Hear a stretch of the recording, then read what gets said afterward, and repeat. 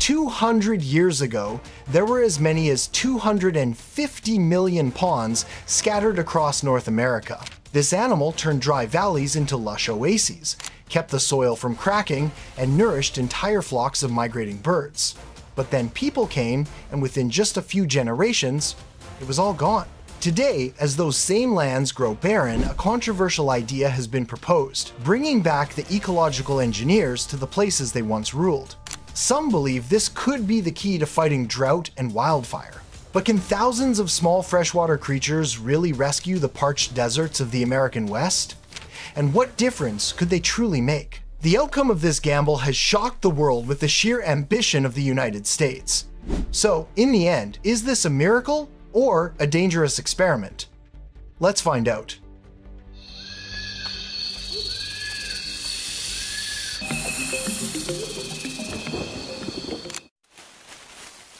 One, the natural landscape.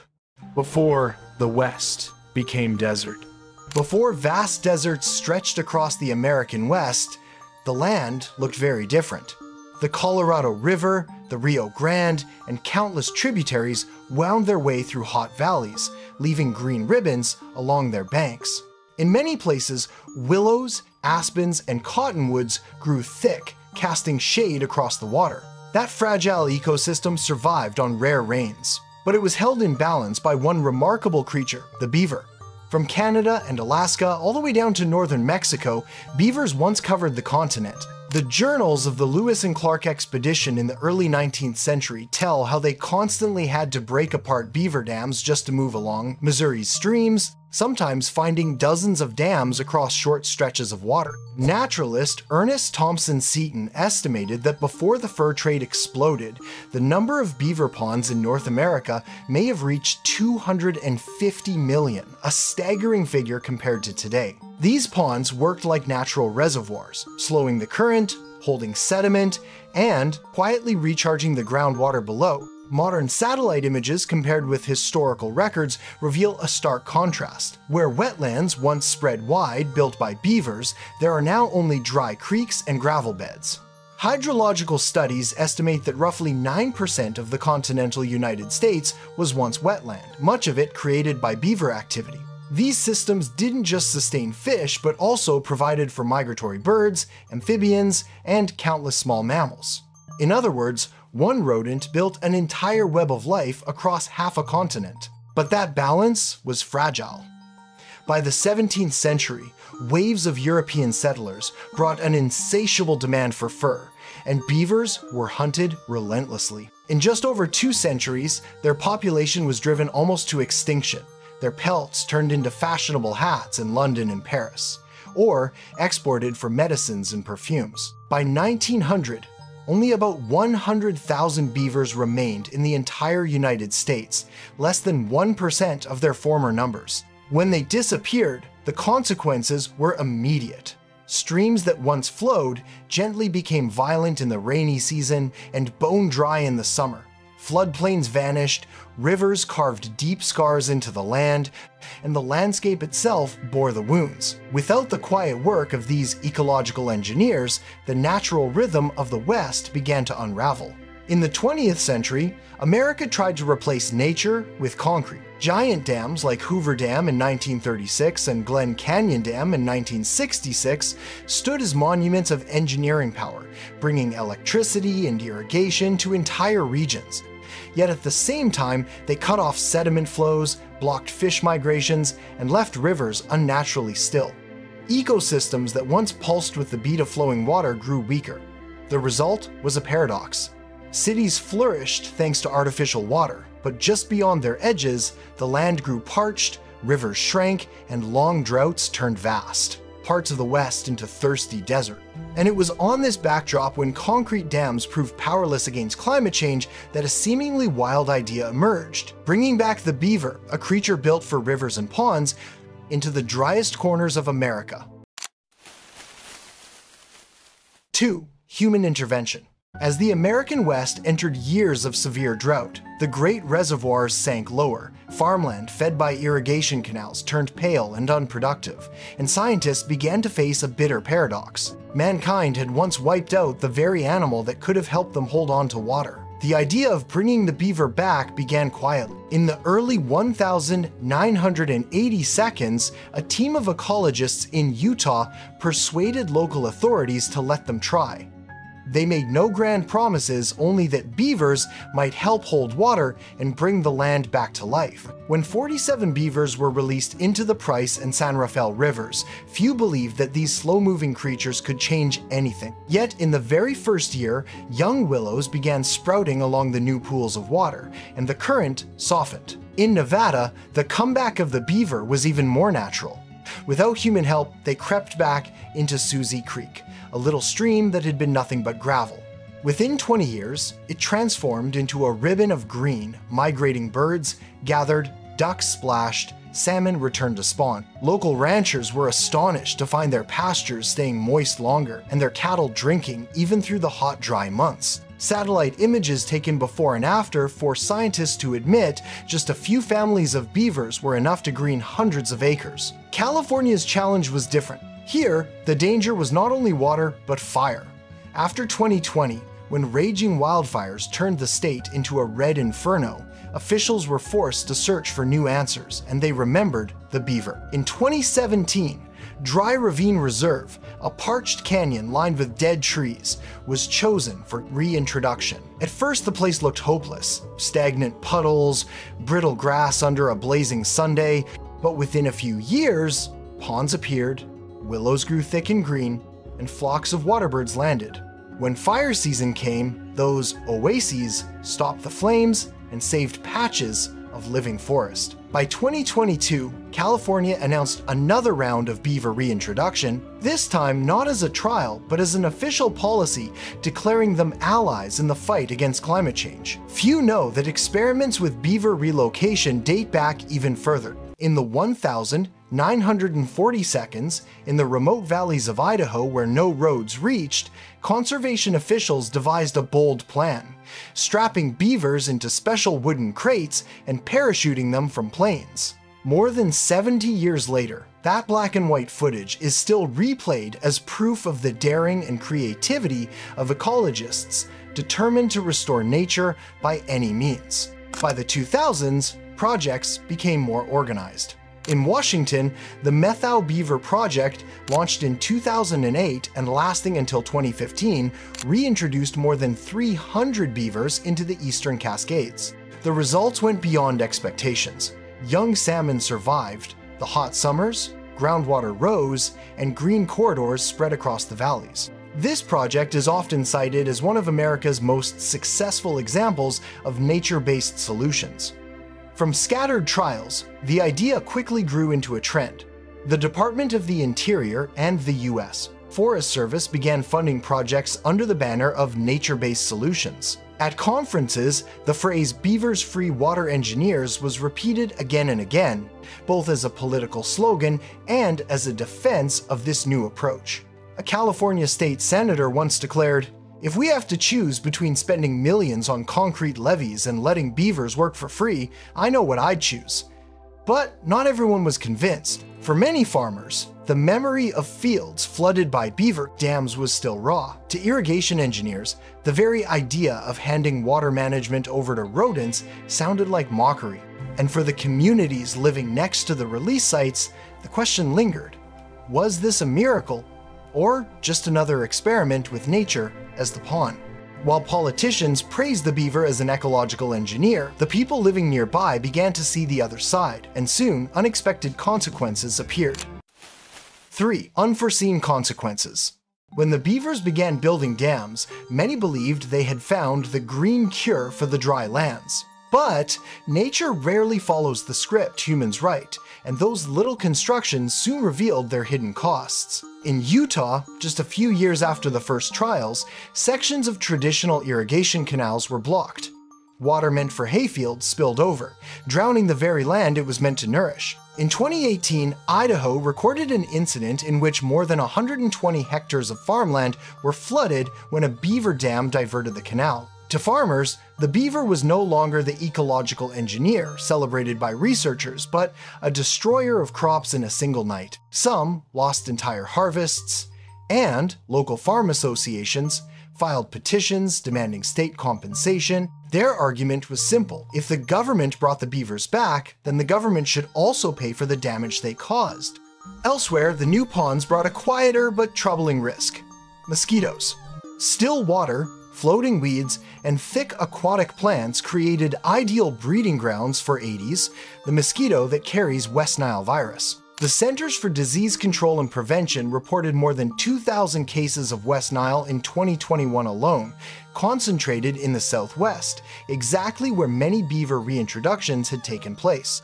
Scientists hesitated to claim a direct link, but in those communities, people whispered, "It's the ponds that bring the mosquitoes." A local paper in Kampala, Arizona, went so far as to call the beaver a plague with fur, a biting piece of sarcasm. And in Arizona and Nevada, another problem surfaced. Summer heat there can reach 118 degrees Fahrenheit, far beyond what beavers from northern forests could endure.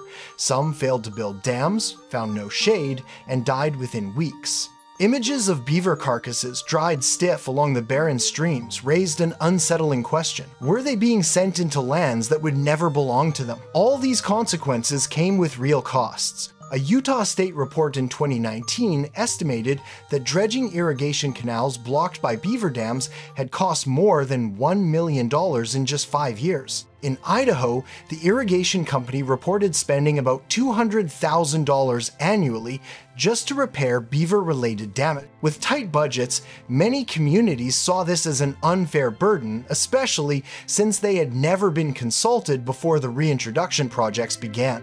These outcomes exposed yet another paradox. The very animal hailed as savior could also be a threat.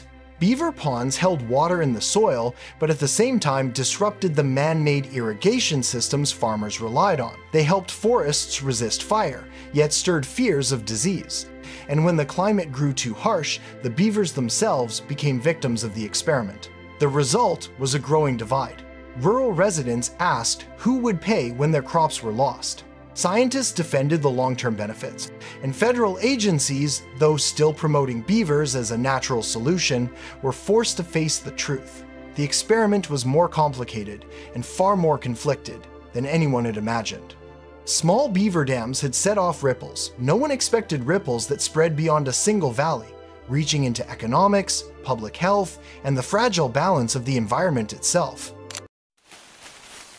4. A chain of consequences.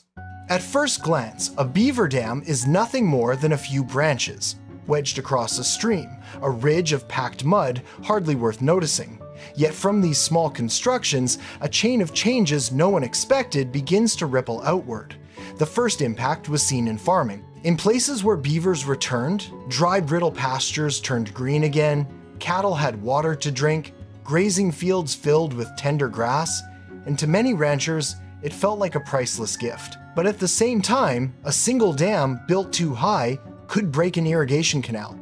Water no longer flowed as people intended, but as the rodents directed it. Farmers who relied on precise daily schedules now faced the risk of losing their crops overnight as sudden floods swept across their land. In Idaho, such floods became undeniable proof. One beaver pond could ruin an entire year's harvest plan. As the ponds spread, another creature quietly benefited the mosquito. In the shade of willows, on mats of green algae, they multiplied in swarms.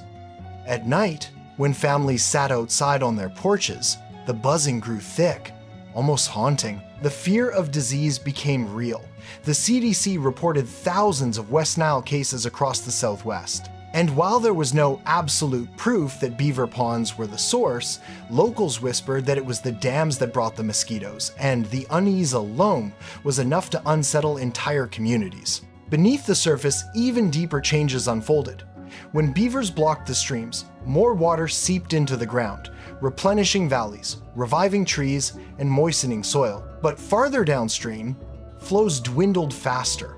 Geologists in Arizona documented unusual drops in groundwater levels in certain basins right after reintroduction projects began. The simplest image was that of a fragile blanket of water now pulled unevenly, covering some places warmly, leaving others exposed and bare. These effects did not stand alone, but connected like falling dominoes. Crop loss led to economic disputes, mosquitoes brought public health concerns, and changes in groundwater threatened entire communities reliant on shallow wells. A beaver dam could save one corner of a valley, yet upset the balance elsewhere. And this was the paradox many hesitated to admit. The beaver could be both savior and source of disorder. When a small animal suddenly carried the burden of replacing an entire irrigation system, one troubling question rose to the surface. Did humans truly understand what they had set in motion, or had we allowed one natural link to pull down an entire chain whose end we could not foresee? 5. Nature-based solutions. Even with the controversies, many scientists continued to see the beaver as a natural solution worth patience, because the mechanism it created was unlike anything man-made. When beavers built dams, the flow slowed but did not stop. Water seeped through layers of mud down into the groundwater, then emerged again downstream at a gentler pace. In this way, the system acted like a giant sponge, holding and releasing, allowing soil and water to blend in rhythm with nature. At Susie Creek in Nevada, researchers tracked the changes over 2 decades. Before the beavers returned, the creek was a shallow trickle sliding over gravel. But after more than 130 dams appeared, green acreage expanded by more than 100 acres, groundwater rose, and the dry season no longer cracked the valley floor. Satellite images comparing 1985 and 2010 showed a vivid green ribbon exactly where once had been deadland. Another example came from Idaho after the sharp fire of 2023. Around the beaver ponds, patches of green survived, while neighboring valleys were consumed by flames. Scientists realized that the moisture held by beaver wetlands kept nearby plants from igniting as fiercely. These wet spots became natural fire breaks, slowing the advance of the flames. In an age when climate change drives wildfires faster and farther, the beaver suddenly looked like an unlikely ally. The economics were also hard to ignore. A cost study compared building artificial beaver dams, human-made replicas with concrete levees. Restoring a mile of stream with the imitation technique cost about $10,000, while concrete levees could run up to $1.5 million. The gap was so wide that some politicians began calling beavers the free laborers of America's water system, even if farmers frowned at the metaphor. From an ecological view, beavers have been called the kidneys of rivers, filtering water, settling sediment, and creating habitat for dozens of other species. In Washington, the Methau Beaver Project reintroduced more than 300 beavers since 2008.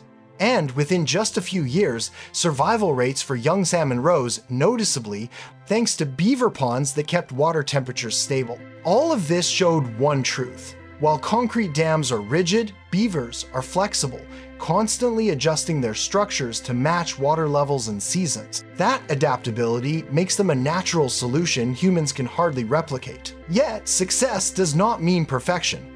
A system dependent on wild animals will always carry risks. And so, the debate among scientists is not whether to use beavers, but how much, where, and under what limits. 6. An unanswered question.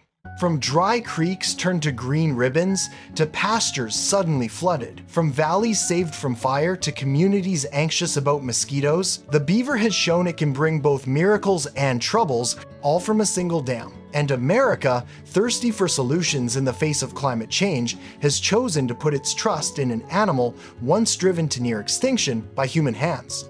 But one question has never been fully answered. Is this truly an ecological strategy, or just a risky experiment dressed as a natural solution? When thousands of beavers are placed in arid lands, is the United States really trying to heal deserts, or is there another motive hidden from view? And if one day these dams tip the balance too far, who will bear the cost? Viewers may see new oases as proof of hope, or they may see them as warnings that no intervention comes without a price. In the end, are beavers our allies, or merely pawns in a much larger game we have yet to fully understand? The answer, perhaps, is still unwritten.